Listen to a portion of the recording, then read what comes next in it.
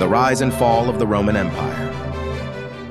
The founding of Rome is steeped in legend and destiny, marking the beginning of a civilization that would shape the world. According to myth, twin brothers Romulus and Remus, descendants of a Trojan prince, established the city, with Romulus becoming its first king. In its early republic phase, Rome developed a complex political system, balancing power between the Senate, the assemblies, and magistrates. This framework laid the foundation for Roman governance, enabling the city-state to manage its affairs internally and navigate external threats. Rome's military innovations and strategic expansions were unparalleled, allowing it to dominate the Italian peninsula. The Roman legions, with their rigorous training and advanced tactics, became a formidable force, systematically bringing neighboring territories under Roman control. The Punic Wars, a series of 3 conflicts between Rome and Carthage, were pivotal in establishing Rome's supremacy in the Mediterranean. These wars, especially the second, highlighted Rome's resilience and strategic brilliance, culminating in the destruction of Carthage and Rome's rise as a dominant power.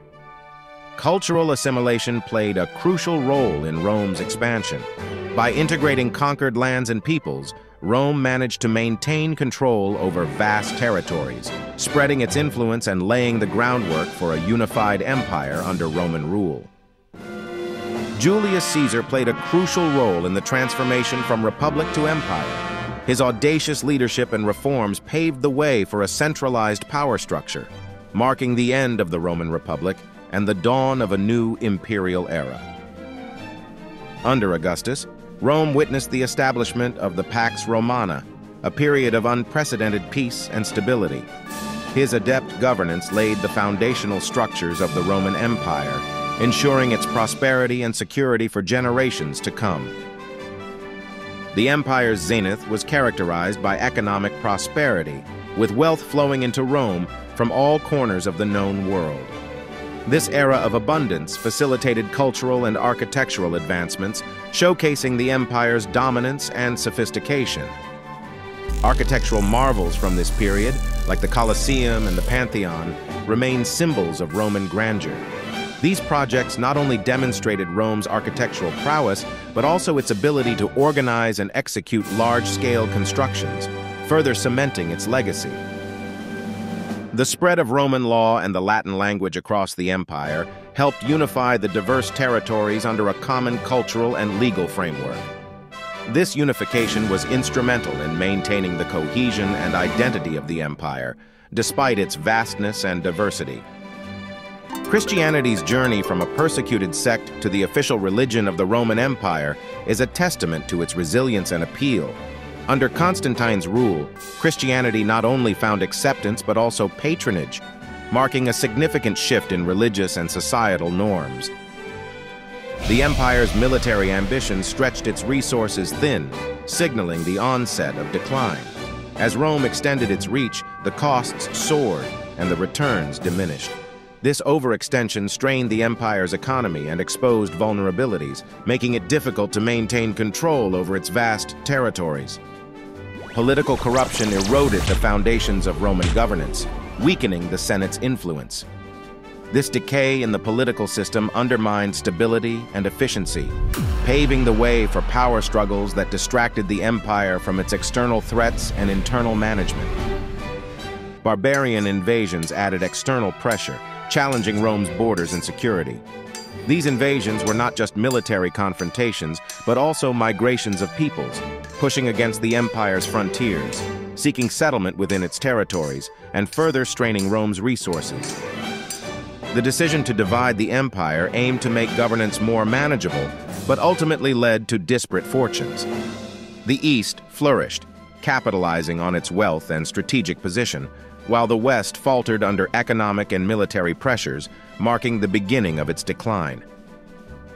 Economic decline in the Roman Empire was marked by rampant inflation and deteriorating leadership. As the empire expanded, maintaining and administering its vast territories became increasingly challenging.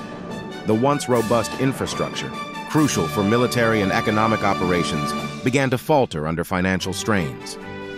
The sack of Rome by the Visigoths in 410 AD was a devastating blow, symbolizing the vulnerability of an empire once deemed invincible. This event was not just a physical plundering, but also a significant psychological defeat for Rome, shaking the foundations of Roman confidence and security. Romulus Augustulus, the last Roman emperor, witnessed the end of the Western Roman Empire. His deposition in 476 AD marked the conclusion of centuries of Roman dominance in the Western world, leaving a power vacuum that would shape the future of Europe.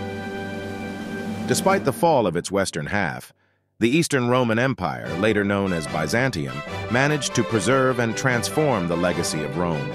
It became a beacon of stability and cultural preservation, lasting for another millennium until the fall of Constantinople in 1453.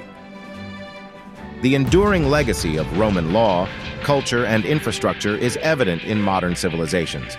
From legal systems and architectural principles to languages and artistic expressions, the imprints of Rome's grandeur continue to influence various aspects of contemporary life, underscoring the timeless relevance of its achievements and failures.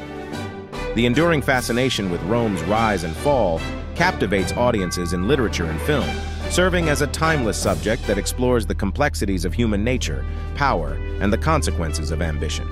This cultural obsession underscores the universal appeal of Rome's storied history, reflecting on both its grand achievements and catastrophic failures.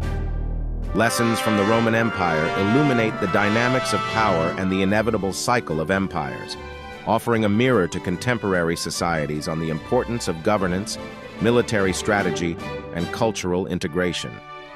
These historical insights provide valuable perspectives on leadership, resilience, and the potential pitfalls of overextension and moral decay.